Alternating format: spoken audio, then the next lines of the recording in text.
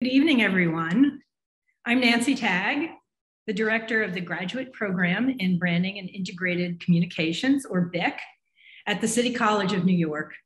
I'm so excited to welcome you all to our first at BIC lecture of the year, Love Me Not, a conversation with creative directors Castro Desroches and Steve Horn, the driving force behind this year's most awarded campaign for Apple's Beats by Dre, You Love Me. Normally, I wish we were all on campus together, but I know that it's a little ominous, and hopefully being here on Zoom means that more of us can participate in tonight's at BIC lecture. We've all entered you on our Zoom session off mic and without video, but if you could also go to the video instructions at the bottom of the screen and check the box that says hide non-video participants. I don't know if that's easy for you to find or not, but if you could do that, that will help you have a more intimate experience with tonight's presentation, and I think you'll really enjoy it. We'll also later on, as time come in, we're for Q&A, and at that time, we'd love for you to come back in on video and audio. So in addition to reading some of the questions that you put up in the chat, you'll actually be able to ask them yourself. So over the years, our At BIC lecture series has welcomed industry thought leaders, provocateurs, authors, and philosophers.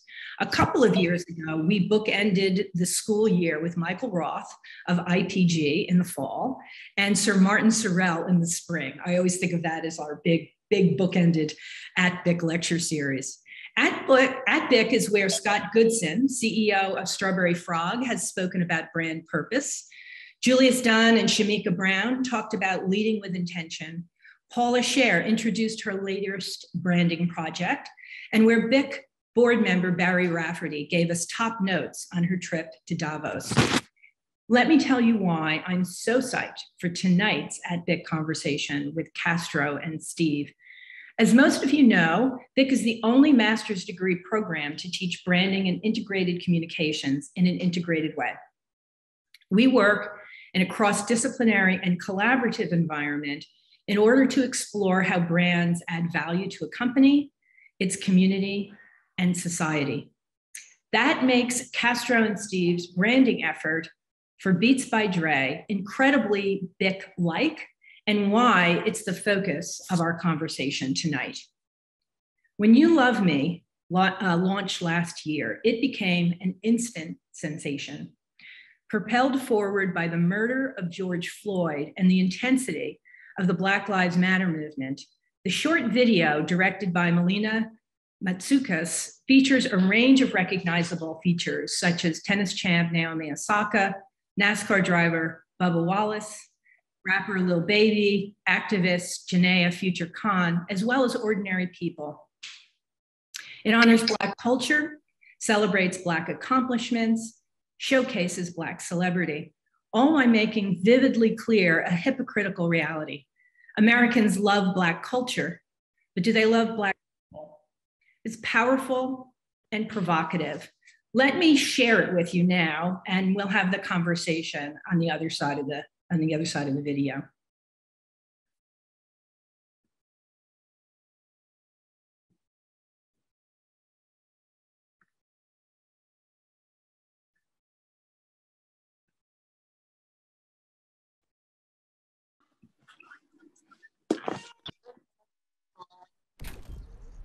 You love me. You love me not. Goodbye. You love Black culture, but do you love me? You love how I sound, my voice, these beats, this flow. Not me though, right? You love how I look, my hair, this skin, but me? Nah. We don't get to exist. We're forced to survive. We still fight. We still play while the world burns. On fields that ain't even level. All men are created equal? That's my favorite part. You hate us so deeply but you're still so impressed. Why can't you see? There's history in our skin. You built this country on our backs. I'm him, he's me, she, us, we are all black. Power! Power to live right. I got the power! Power! Power to walk right. We got power! Love me or not, we love each other deeply.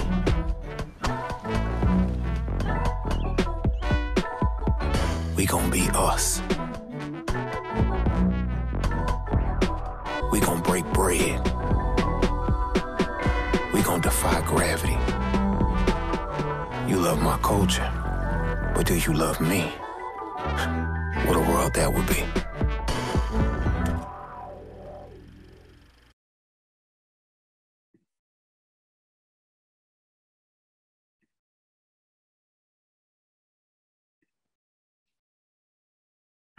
Wow. So what a world that would be. So that piece is not just profound. I actually think it's a miracle. So let's bring in the miracle workers into this conversation. And by the way, this is a conversation. So everybody, please add your questions and comments to the chat so we can build you into that conversation. So Steve Horn and Castro Desroches, please turn on your video and join me in the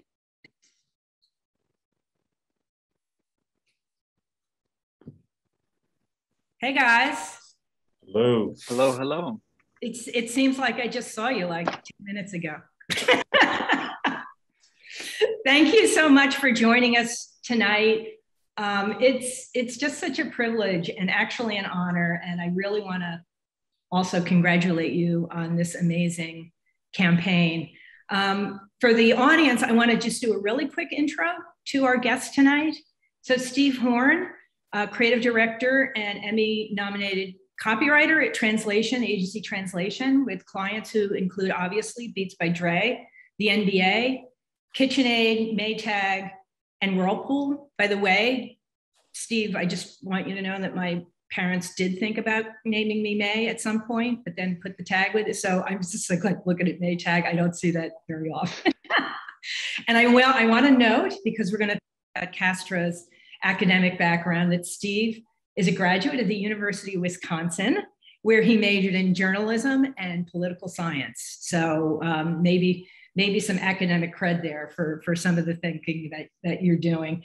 And Castro Desroches, up at least for me, over to my left, creative and art director, also at Translation, who's done work for Rivian, Twizzlers, Under Armour, Prudential, Google, Instagram portfolio. I have to say, Castro, at our open house a few minutes ago, we did the sizzle reel, and the last half of it is yours. Castro is a double graduate of City College, where he got his master's degree from BIC. So this gives me incredible pride bringing him in on the grid, especially since, Castro, you do not know this. You are the first at BIC guest who is also an alum. So welcome, guys. Welcome into the grid. Thank you for joining us for this conversation. I have so many questions to ask you, and I'm sure I won't get to hardly any of them, but I have one big kickoff question that hopefully will just let you guys run with it. So this was, as you informed me, I did not know that this was Translation's actually their first effort for Beats by Dre. So this was a new client of yours, in essence, which I think is pretty amazing. And Steve, you had mentioned that at one point, or some points very early in the process, the campaign kind of started out about a product, what's the next color kind of thing, very product-centric type of campaign. And then it turned into something very different. And you guys went on a very long and very different journey that ended up with You Love Me. So as an advertising agency, and a number of people who are guests tonight are interested in this, this is kind of like the two differences between selling a product, something material, something concrete, something technological, and then building brand value, and the differences between those two. You guys obviously leaned in to the second part of that. And that is what allowed you to make this work, what I think of as a cultural conversation and stimulant. So tell me a little bit about the distinctions, and then about the journey that you took that turned into You Love Me. Cass, do you want to do it? You're the alumni. I'm just here. Or do you want me to say when I passed it off to you? I'm happy to do that too. There was no passing. You could start off with the first initial brief. Sure. Yes. So the initial thing that happened, actually, there may be sitting somewhere over here. Oh, yeah. Power Beats Pro came in these pretty colors. And these ones were blue, but there was also pink and yellow and other crappy summery colors. And Beats was kind of looking to do a bit of a cultural reset as a brand and look to new agencies and talk to new people. So they came to us with this product launch in the summer of 2020. I think it was like April, maybe. Pretty fresh into the pandemic in a lot of ways. They wanted to celebrate creators and people who didn't let quarantine slow them down, and, you know, sticking out even despite the fact you don't have a stage or a concert tour to go on. There were people that, much like these stupid colored headphones, were doing unique, remarkable, outlandish, colorful things in the face of a global pandemic. So it was an interesting brief, and Beats obviously fancied themselves as great marketers, and I think wanted to work with a place like Translation. And Steve, not this Steve, our CEO Steve, has a lot of connects in the music industry, and it just seemed like a good fit. And then obviously Memorial Day 2020 hits, and George Floyd is murdered, and we kind of have a bit of a reckoning as an agency. Beats has a bit of a reckoning as a brand about, you know, their place in the world, things that they've done to capitalize on Black lives throughout their existence as a brand, but also who they are as a brand, because you know, they still bear Dr. Dre's name on the door of their company. So that was all kind of in a very tight vacuum what we were working within, and resetting the brief and talking about, do headphones actually make any sense to be talking about right now? Do brands have anything to say? Do they have a space to play at all? And if they do, what can they, you know, logically do and say that makes sense and makes a difference? And then Cass and I started working together. We both had different partners. And again, with the world shifting, we ended up kind of combining creative forces a bit. So I'll shut up and let Cass talk now about what happened from then on out. Yeah, the hard part, right? Yeah. No, I mean, there was a ton of different variations of messages that we went through, from, you know, the typical capturing, you know, when life imitates art, art imitates life, right? We're capturing BLM in the streets, what that would look like. Then there was a variation of, you know, having appetite to create an 8-minute, 46-second film even. So we were, Steve and I were like literally in the cave, like Post-it notes on the wall, making a movie, like a real short, like an 8-minute, 9-minute short film, which was nuts at the time. And then we focused in and, you know, started listening a little bit more. And credit to one of our team members, Ritesh, who isolated a particular moment. It was a compound of things, right? It was like initial thinking from early summer, from a partner and I, to another creative sort of isolating Doc Rivers, who was the then coach of the Clippers, and how he felt towards, I think it was another shooting actually in Wisconsin. The Jacob Blake shooting. Yeah, Jacob Blake shooting, right. In a press conference in the bubble. Right, so that was, you know, weighing heavy on everyone's hearts and minds, and it kind of reinforced to the team on Translation side and Beats side that, like, this is a very needed message. Whatever the message is, it's like it needed to be communicated, and there's only a handful of brands that can do it in an authentic way. As we sort of, you know, as Beats sort of like comes from the source, if you will, right? I think other brands can sort of align themselves and like sit next to the movement, but the very DNA of beats is very much from, you know, Dr. Dre, Fuck the Police. Like this is the embodiment of his brand. And as we all know, Beats by Dre it kind of like came out the gate dripping with that kind of swag, for lack of a better word. So yeah, tons of different variations. The message was foggy, but the harder we worked on it, the more we poured ourselves into it, the clearer it got.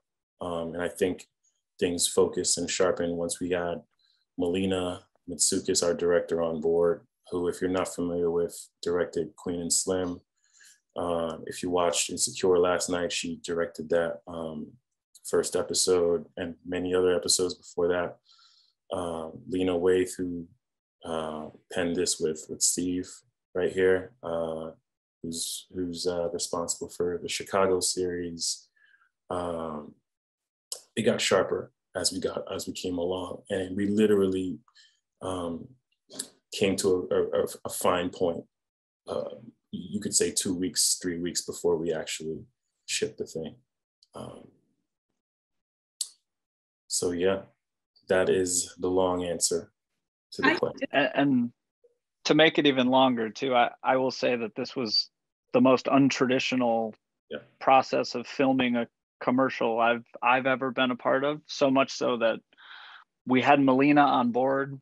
I was sitting on phone calls with Lena talking about words of a thing we weren't even quite sure of what we were making until probably the last week it came out. You know, these were trusted partners on the client side, on the creative side, who like Cass said, we didn't really know what the shape of the thing was, but we were all invested in it in a way that it was one of the biggest creative gifts I've ever had, because to sit on a call with someone like Melina and let her sharpen her visual world around it, and to hear words of a script that we're not like locking this script until the day we launch. So people are invested, people are changing it, people are looking at it with a fine microscope, making sure we're doing and saying the right things, which like normally you write a script, client buys it, you call a director, they shoot it, and then you ship the thing you basically said you were going to make. This was not that in any way. So much so that we had calls with directors that straight up said, like, don't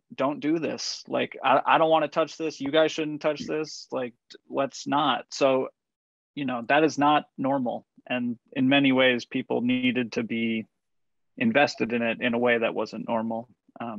So it took a lot of forms to get to the 2-minute thing we just watched.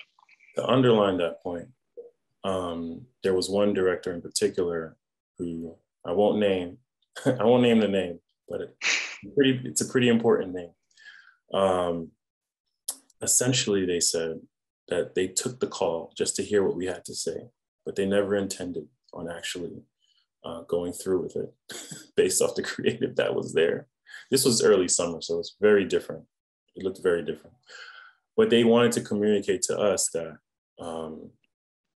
that what we were embarking on was very important, because there's only a few things that the Black community, from a brand perspective, kind of take ownership of and feel like they have a personal connection to.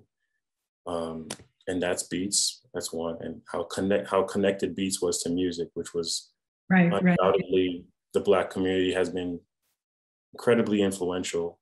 You know, I think hip hop is probably more influential than any genre of music. You can fight me on that, but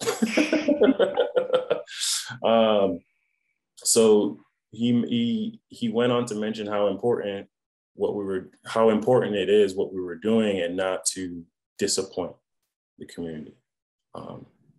So that, I mean, geez, no pressure. Yeah. No pressure at all. I mean, I'm listening to this process, and Steve, thanks for pointing out that it's really unconventional, and it involves so much trust with the client, which is why when you mentioned that this was the first project you ever did with them, it's on some hand, it's like that's the only time you get to do this, the very first time, or it's based on a relationship that you've built over the years. People can give you some space to let this this thing evolve. But Castro, oh my God, for someone to say, I just wanted to hear what you were doing and don't disappoint. What a yeah, it's all on you, man. I mean, it's all on your shoulders. Tell the audience, for those who don't, I think, because you had a conversation with Miriam, who was in the BIC program a while ago, and I think it was you who mentioned that the coach that made that statement.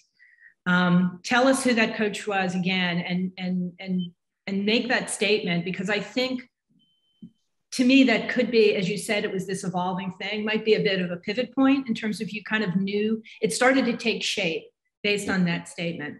Mm-hmm. Yeah, it was Doc Rivers, who's a Black coach, one of the handful of Black coaches in the NBA. And at a press conference, I think maybe the games might have been canceled. This was like the beginning of the bubble. I think the Milwaukee Bucks even decided to do a walk-off and decide not to play. And he was literally in tears and said, sorry, the fire alarm. Take it from here, Steve. I got you. Cass, well, he's burning his house isn't actually on fire. There. I'll pick it up for 5 minutes, and if he still doesn't show back up, I'll run over there. I know where he lives. But the Doc Rivers quote came out again. I think that must have been June or July, probably, of the summer. And I think it was pretty simply, Doc was crying at the press conference, and he basically said, like, we've proven how much we love this country, and this country proves time and time again they don't love us. So it wasn't so pointed in a small kind of consumable package like You Love Me ended up being, but it was a very clear distinction of like, okay, Beats has a place in culture around sport. Beats has a place in culture around music. Beats has, for a long time, basically just put their headphones on famous people and rode the clout of that to profit off of it. And, again, they do have a space to play in the world of culture, and they have a steward of their brand who can somewhat get away with that. But it was a real reckoning of like, okay, this is getting closer to what we need to talk about. This isn't just a poem about Black life. As beautiful as that would be, it wouldn't be pointed and directed in a way that it needs to be if Beats is going to try to do something like this. So once we started playing in that space around like the love of culture, which we very much have a stake in, Black culture aside, like we had to get a little finer point on that, but it was becoming very clear that that was a lane that made a lot of sense from a narrative perspective.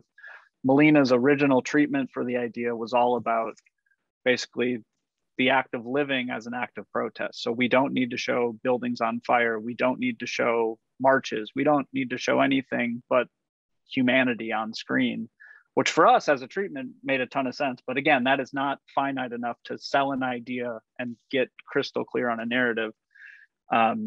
So we knew we were dancing around culture. We knew we were playing in a space that had something to do with the act of loving or lack thereof of loving. And then Castro went to an art museum and saw a painting of a flower. And then he like called everyone at midnight and was like, I think this is the thing. And it absolutely was the thing. So I'll shut up again and let Cass tell you about the painting he saw. Cause it was, I don't know if it was that magical, but from the outside, it was like Cass went to a museum and got inspired and changed everything. So Cass, now that you're building it wasn't a museum. It was just some house decor. But I was in Holland. I was working from Holland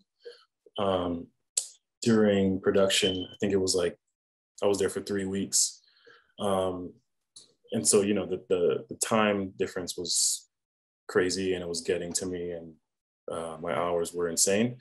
So it probably helped in a weird way for me. But yeah, I saw there was a painting of a flower, and I'm going to age myself, but Macaulay Culkin's My Girl came to mind, which was a long, long time ago. And there was a section of the movie, maybe it's towards the end, where the little girl dies, or, Macaulay was trying to sort of profess his love and just was trying to decide if he should or not. And he said, you love me not, you love me not, picking each petal until the very end. And that was sort of like, wow, that should be sort of like the flow of the beginning, you know? It's a perfect summation of the thesis, which is love the culture, don't necessarily love the people. It's a very pure distillation of that. And I think once you get to a really, really sharp point in finding that, like 2 or 3 words that say everything you need to say, and then you can sort of expand on it, I think that really opened it up for us.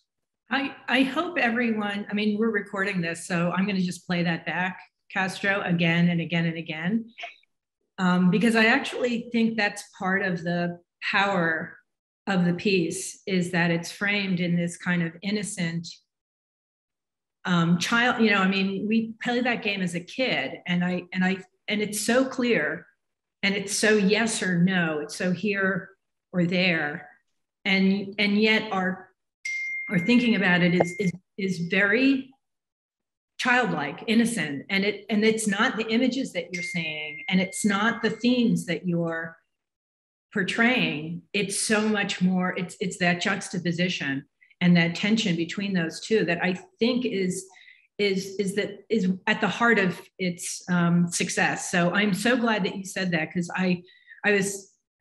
And I just had somebody say that was the question I was going to ask. So you answered the question, and it's so profound to me. I think you also said something the other day when we were talking that is so powerful, that I want you to repeat it here, and you and Steve can talk about it further. Is that you didn't want to put anything in it that would give a reason to tune out.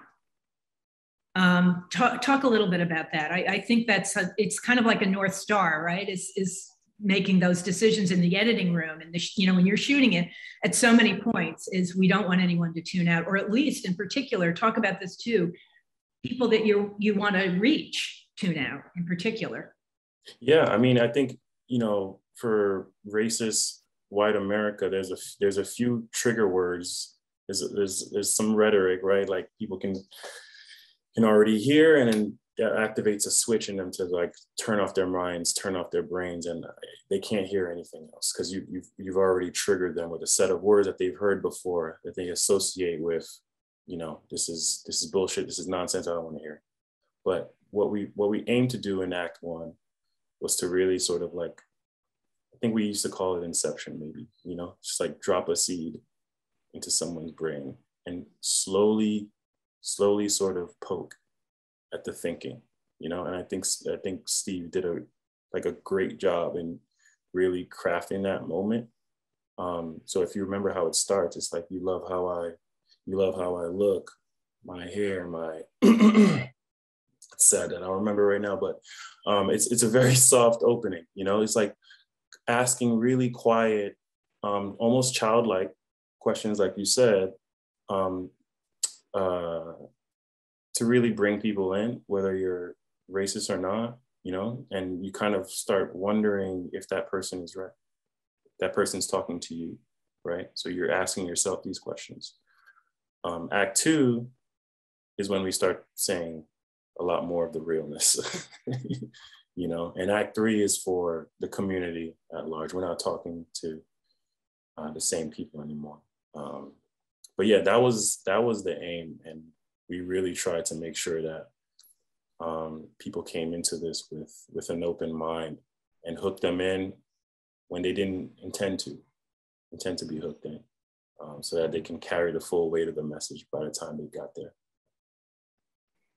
I think too, like part of the gift of having time and space to craft the thing and change the thing and tweak the thing, we started to realize, like, I don't think we unlocked that, or Cass didn't see the flower until like a week before. But what we had in the can was footage, very raw footage of very famous people, and beautiful footage of people that no one knew who they were. So we were able to then do the thing that Cass is talking about, which is put those things at a juxtaposition, put them in front of people, that the second you see Bubba Wallace, no matter how you feel about him, you can start to almost trick people into looking and questioning and thinking and hearing the words in a way that doesn't immediately send you out. Because I think part of what we had to do or what we got to do, I should say, was Lena, her initial writing around the piece was like some of the most beautiful, raw, just like almost stream of consciousness writing I've personally ever been able to read. Like, to see that in your inbox is like one of the wildest things that could ever happen. But in doing that, we then got to break out those words in a way that gave them structure and shape, which she was super down for. Like, to see this little piece that she has about all men are created equal, that's my favorite part, basically shitting on the entire US Constitution. Like, you can't do that right away. You kind of have to like get to a point to like break open the US Constitution in people's ears. But again, we had that right. We had that time, we had the space to do that and look at it and pair it with different images and move them around. And you know, I don't think we like go soft right away. It like catches your ear, but we do kind of do a bit of like unwrapping and unraveling and going deeper and deeper and deeper, in a way that I don't think we could have done if we would have just had to hit go once we had all the footage in the can and had some kind of rough script in the can. I think that touches upon too what you said is a very unconventional process. I'm just not seeing this piece with a shooting board with a scratch track underneath it, and we have to hit all these points. In fact, it seems like once the footage was there, and once the idea of this kind of you love me not, you realized you actually had some back and forth tension to play with that almost became more and more apparent as it got more and more physically real to you, which is an amazing thing. I have somebody that's written a question about that one. So I'm going to read the question out loud to you. Love that you said it got sharper as you all continued working on the vision. I can imagine the responsibility that was felt in creating such a monumental piece of art. During the process of manifesting this vision, were there any hurdles you all had to overcome emotionally, mentally, physically, energetically? How were you all able to come together in those moments to build each other up? How many hurt? I mean, yeah, millions of hurt.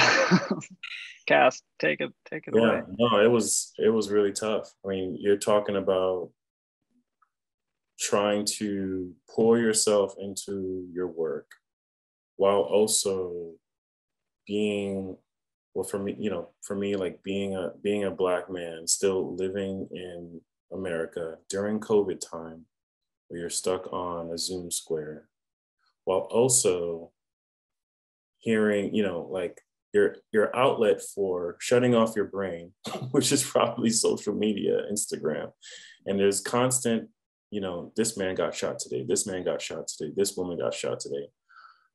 So it was exhausting. Absolutely exhausting. There's nowhere to really turn to for any reprieve.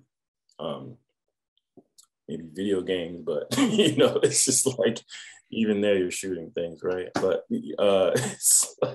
sidebar, yeah, really bad. But yeah, it was really tough. I can't say it would have worked in a different world though. I think it was one of those pieces that demanded your complete attention. And I think the pressure that was bestowed upon us, and the brand and the very brand that it was sort of enlisted by, it just felt like, okay, if anyone's going to do it, it's going to be us, because we care that much to do it right. So yeah. Mm-hmm. Yeah, no pressure. Knowing that there was a release date too. Tell me a little bit about the timing of the release. And then, because in such an evolving project, that gives you an endpoint. So you knew, right? You knew you had to produce it. You knew you had to broadcast it and air it. Tell us a little bit about the choices of the release, timing of it, but also the reactions that you got and how you guys responded to them. Steve, you want to go? Yeah, I mean, I will say I wish it was as clean as we have this media by and we are releasing this thing on this day, but I think the goalpost moved probably 5 or 6 times in the making of it. And again, that's looking back is actually a great thing that we had time to move and time to push. But you know, like Cass said, there was a world in which we were going to make an 8 minute and 46-second film, which takes a long time, and it needs to come out on a very specific thing because then you have to release it like a movie. And there was talks of doing it on the anniversary of George Floyd's death or on his birthday, or things that just felt so not cheap, but just felt like maybe this isn't what we're actually making. Maybe we don't need to do something that comes out in that way or in that space on behalf of a brand, now that we're getting, you know, inspired by, but not doing that thing necessarily. But there is always, you know, and actually I didn't remember this until we talked to Nancy last week. We did have some thinking around the launch and the timing of when it was all going to come out, knowing that we were now focused in a very, not small space, but in a very specific thing of Black culture and music and sport. And when we had Naomi on board and all these things that started to take shape. So it came out very purposefully during the NBA draft. Beats has all these different brand ambassadors who are in the NBA. They were going to sign 2 guys that got drafted that night, Anthony Edwards and Jalen Green, I believe.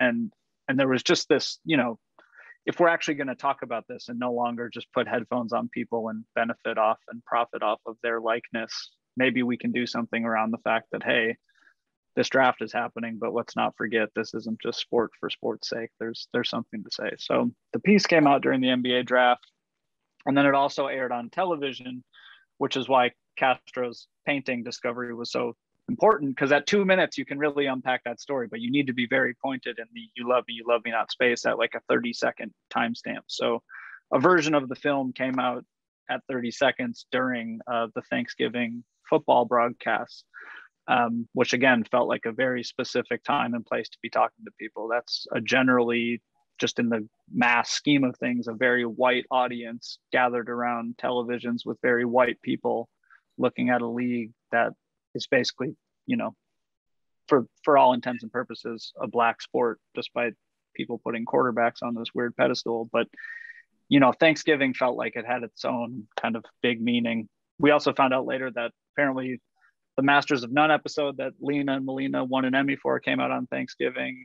Queen and Slim premiered on Thanksgiving, and then this came out on TV on Thanksgiving. So maybe they were always cooking that up in the background without us ever knowing.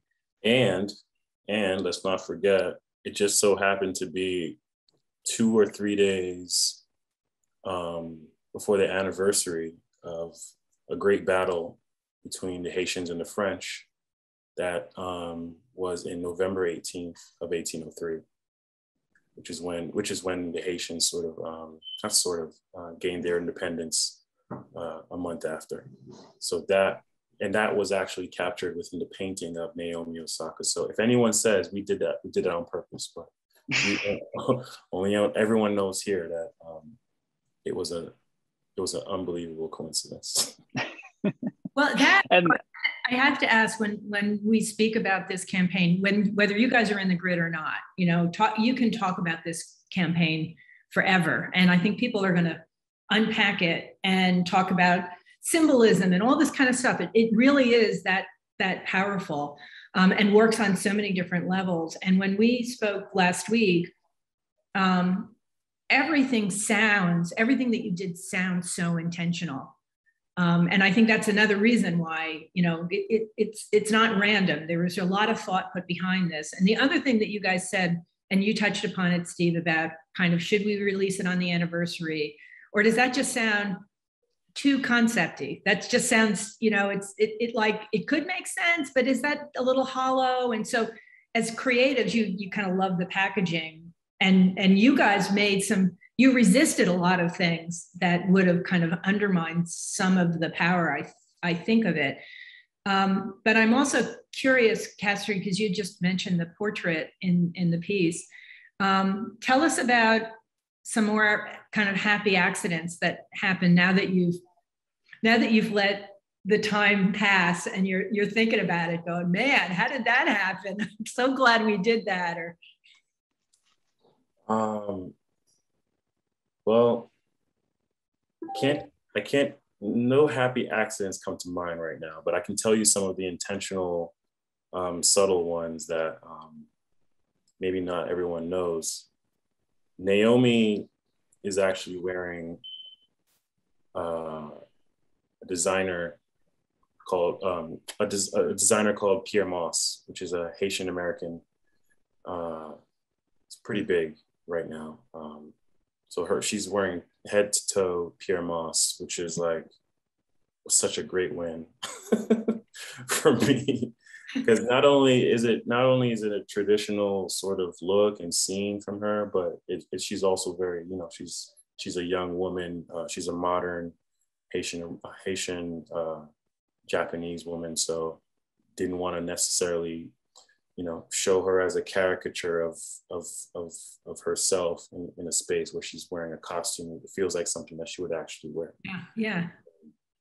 So that was important. The young boy arising out of the water at the end is sort of like a nod to the choir in the beginning, in the middle of the film, you know, how the Black community is deeply religious, majority of them. So that was sort of like a rebirth that occurred, you know, where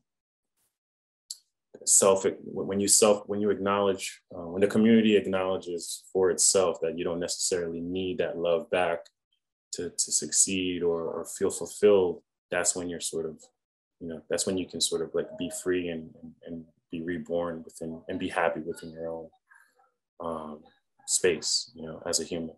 So there was that.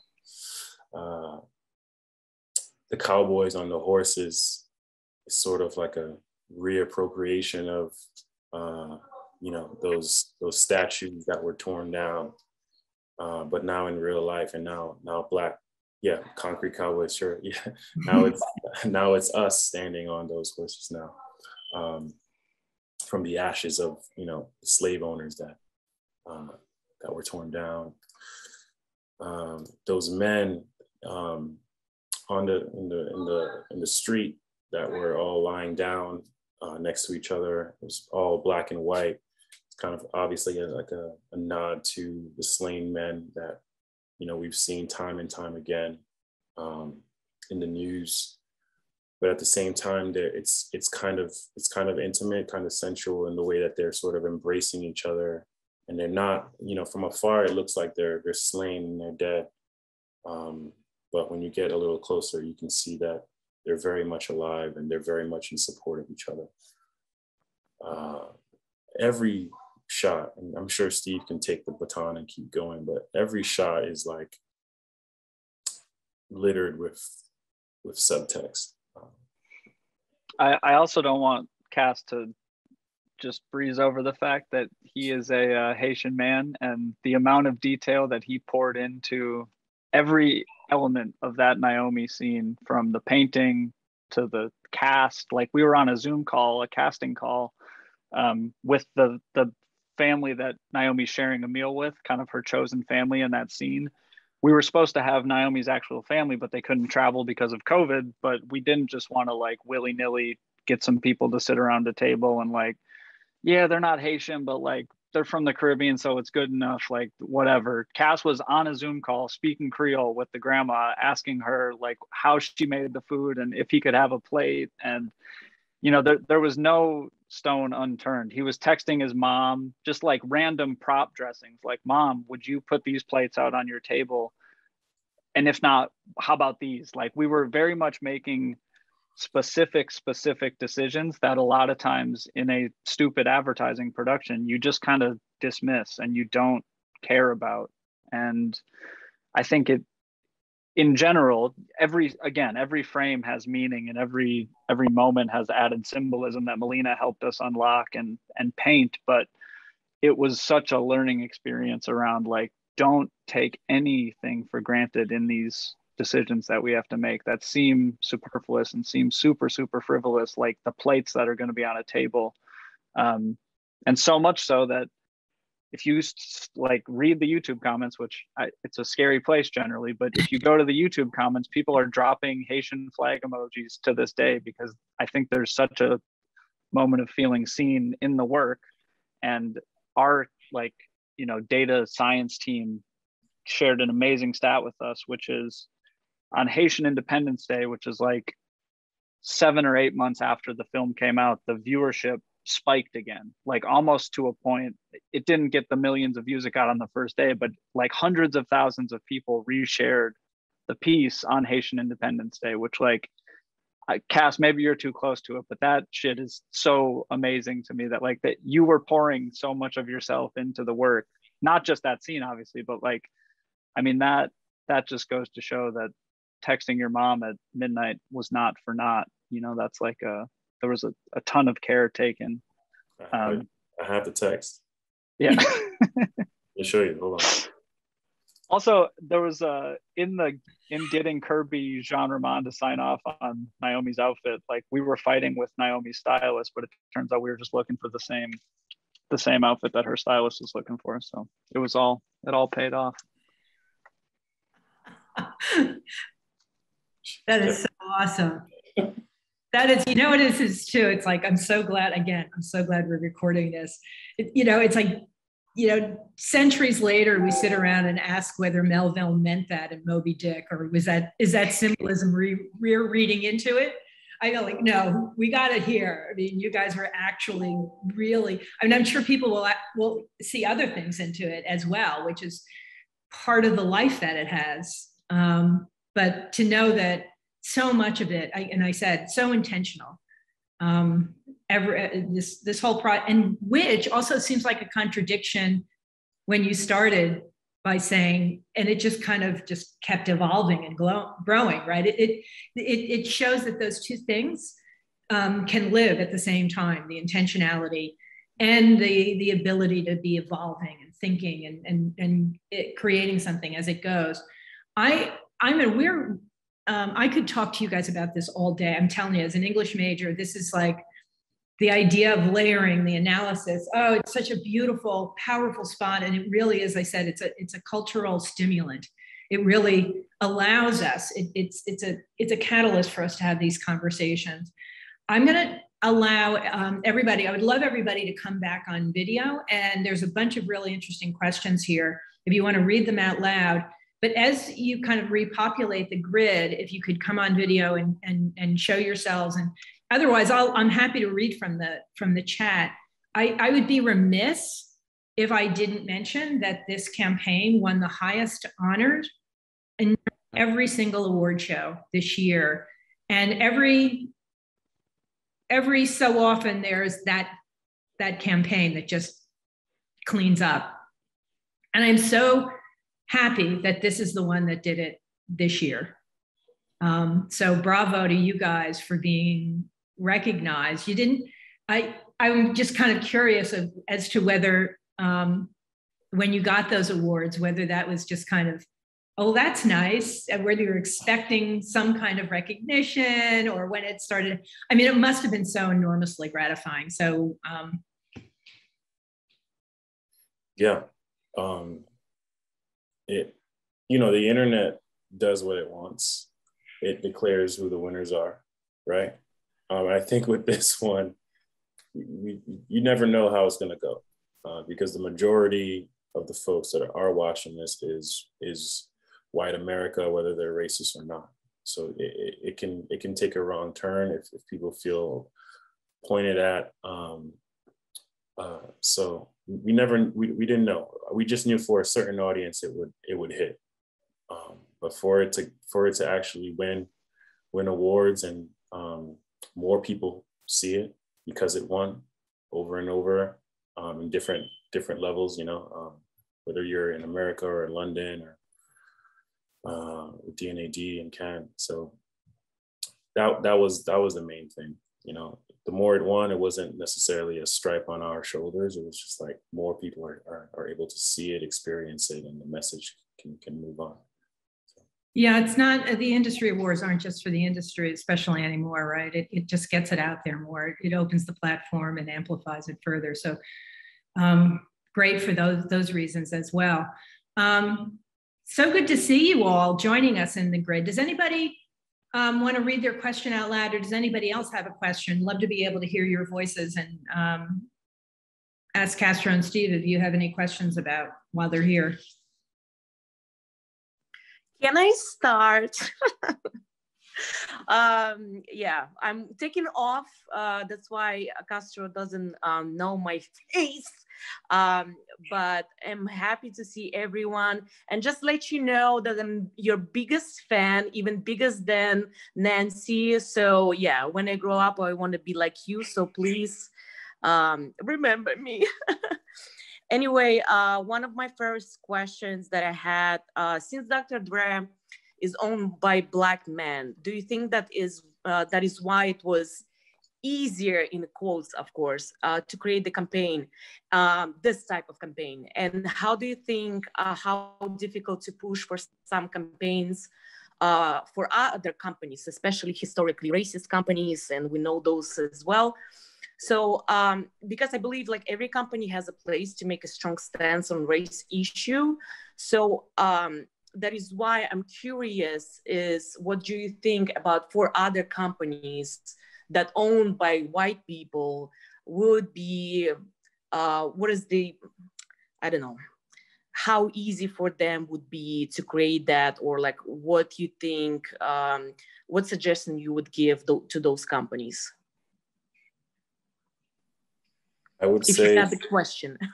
Yeah, So, that's a big question. I would say you just have to have the receipts to do it. You know, you have to do the work to be able to have a message out there like that. Mm-hmm. You know, like, and the best example I could think of is like,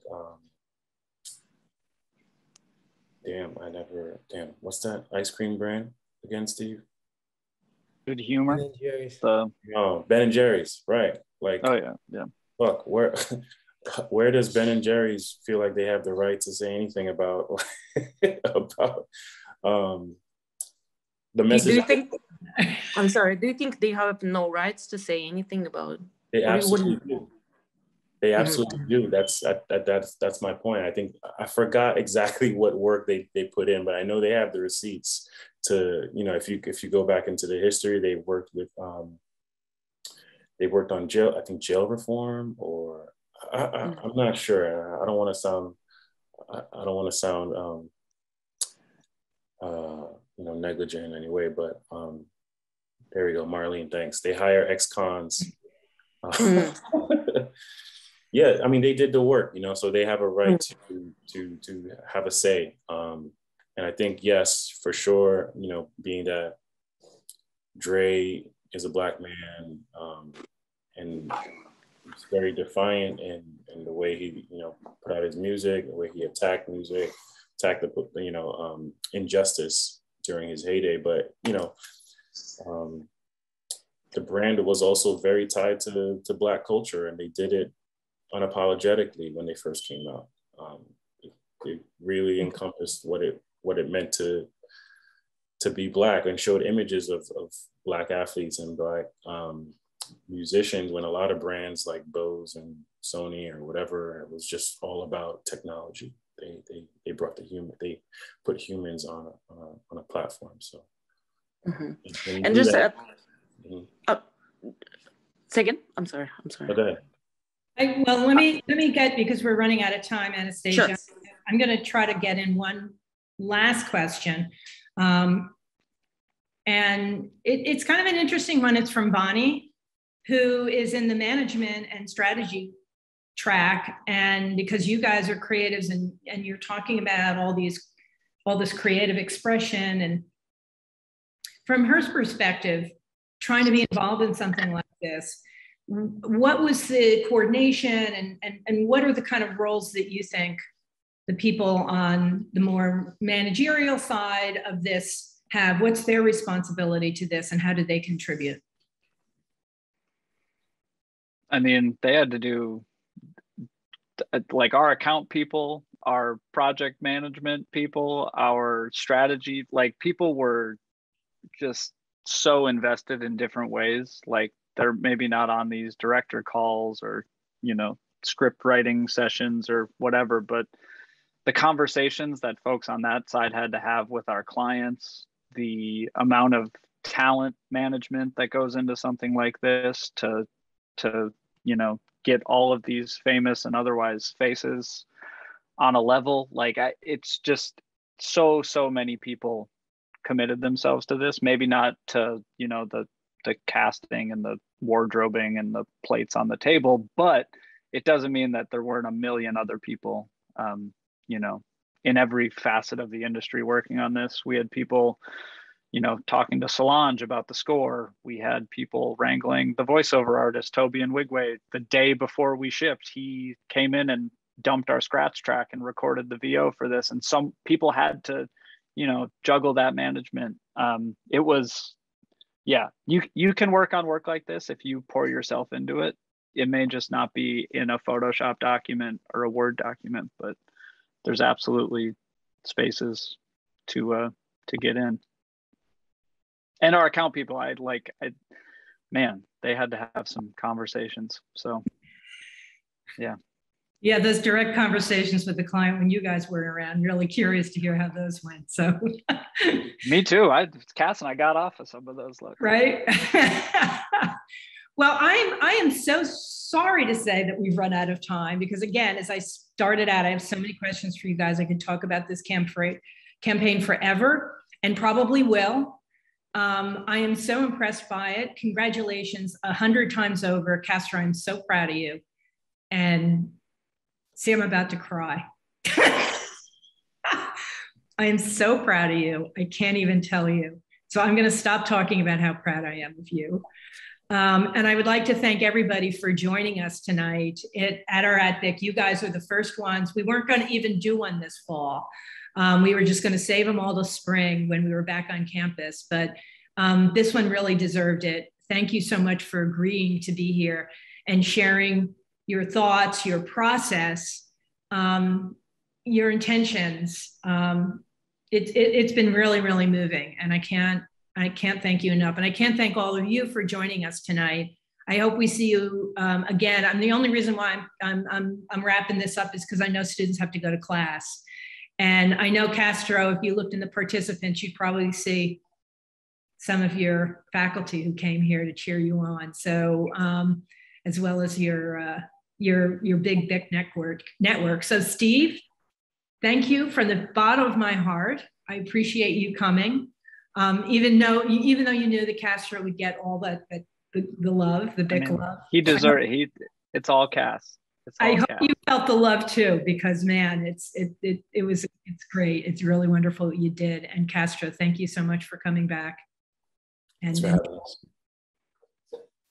thank you everybody for being with our AtBic.